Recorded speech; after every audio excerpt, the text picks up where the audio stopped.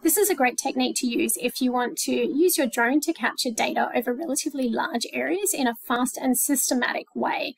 And I use this if I come to a location that I don't know too well and I want to do a quick reconnaissance so that I can then go in and grid map other areas in more detail that I want to create an orthomosaic from. Or also if I just want to cover large areas that I can use for calibration and validation of satellite data. This is not the technique to use if you want to create orthomosaics. It's just the reconnaissance type stuff. So I've opened Litchi on my iPad and I'm going to zoom into a location where I want to create my first mapping mission. So I'm at this reef, I'm going to come all the way in, and then you'll see some tools over on the left-hand side of the screen. I'm just going to work through those to start with. So the first thing that I want to do is to hit save, and I just want to save the mission that I'm going to create. So I have already previously saved it as test, so I'm just going to crack on and call it test again. That's okay. And then the next thing I'll do is to move down to the next icon there, which will allow me to set the general settings of the mission. So click on that one and open up these settings, and you'll see a range of different options that I can choose from in terms of the parameters.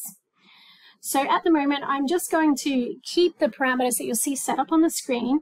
One of the things to really look at is the speed that you're going to fly at as you're flying between the points where it takes photos and makes its turns, etc.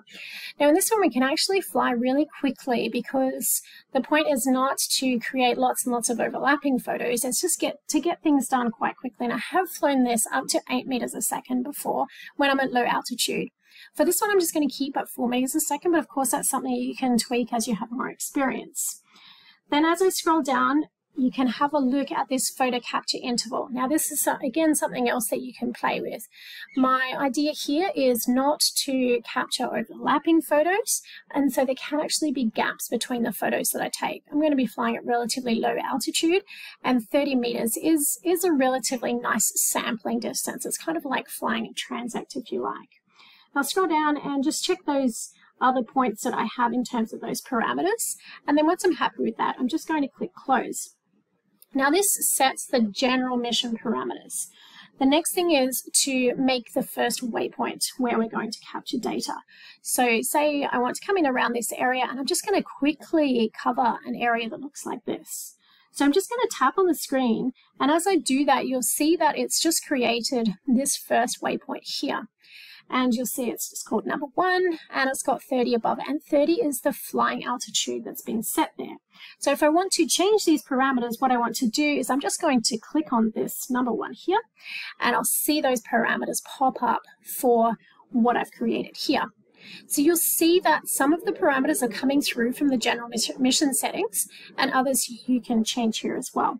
So the first thing that I want to do is I actually want to decrease my flight altitude to 20 meters rather than 30. So for this particular mission, I'm looking at sea cucumbers. So I know that I need to be really down low. So I can just change that, get to my 20 meters. That's going to set that. I'm going to keep the cruising speed that I'd already set over here when I set my mission settings. And then as I scroll on through, I'm just going to double check that everything looks okay to me.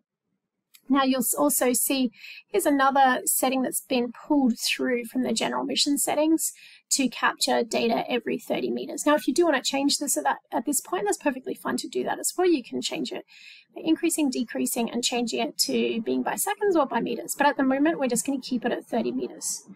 So once I'm happy with that, I'm just going to click the X up the top there.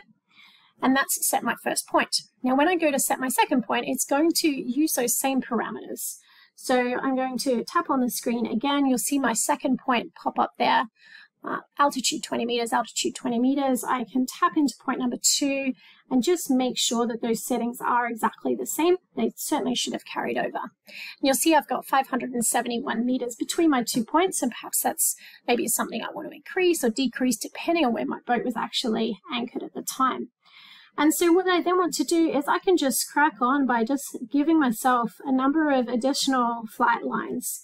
And you'll be able to see in the bottom left here how long that flight is going to be in terms of the time and the distance.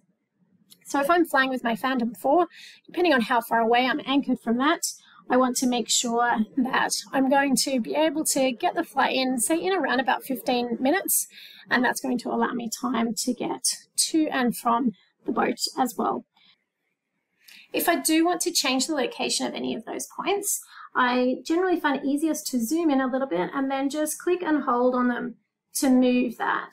You'll see it is a little bit finicky and takes a little bit of practice to get that right, but you'll see that it updates itself there. And by the same token, if I wanted to actually remove that point, say I've decided actually it's a little bit too long and I don't want to fly that far, I'm just going to click on that point itself. So clicking on number 6 there, and you'll see in the upper left-hand corner here, there's a little minus button. If I no longer want that point, I'm just going to hit minus, and you'll see that in the background there, it has been removed from this flight plan. So if I also then wanted to remove number 5, I'd then go ahead and click the minus up there.